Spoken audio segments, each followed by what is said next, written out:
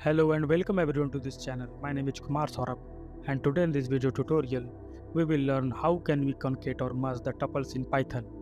Let's see what we are going to cover in this video tutorial. First we will use the plus operator to concatenate tuples. Then we will use a asterisk operator to concatenate tuple. After this we will use the chain function to concatenate tuples. Then at the end of this video tutorial we will learn to use a concate function to concatenate tuples. Just to give a quick introduction for the beginners, a tuple is a collection of a Python object separated by commas. What makes it unique is its immutability. Yes, that's right.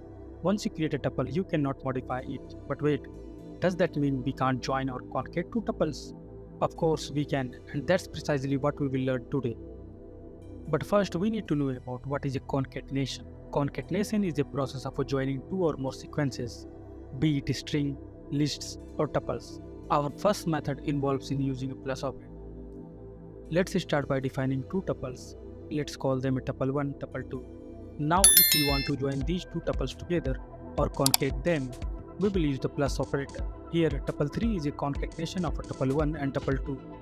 This operation does not alter tuple 1 or tuple 2, but instead create a new tuple that combines their element. Let's print out tuple 3 and take a look. As you can see, tuple 3 is a new tuple consisting of elements from both tuple 1 and tuple 2.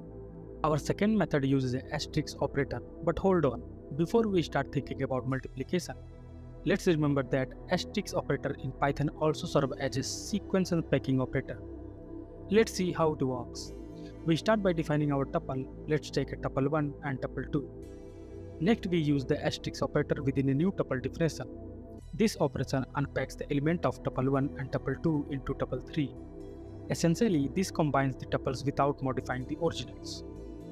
After printing the tuple 3, a new tuple created by unpacking and joining the first two. Let's move on to our third method. This involves in using a function called chain from the itertools module. This function takes several iterables and returns one iterator to output all the elements. Again, let's start with our example tuples, tuple 1 and tuple 2. We then use the itertools.chain function to create a single iterable that chains the element of our tuples. We then convert this to a tuple. After printing tuple 3, as you can see, chains efficiently links our tuples together. Fourth and final method for today involves in using concate function from the operator module. This function does exactly what it sounds like. It concatenates two tuples together. Let's see this in action. We start again with our example tuples, tuple 1 and tuple 2. The operator.concate function takes two arguments, our tuples, and concatenates them together, returning a new tuple. After printing tuple 3, as you can see, the concate function does an excellent job of merging our tuples. Before we end this tutorial, let me tell you that we have detailed post how to concatenate tuples in Python on our website pythonguides.com. I hope that you have enjoyed video tutorial about Python concatenate tuples. So at last I want to say don't forget to subscribe our YouTube channel and thank you.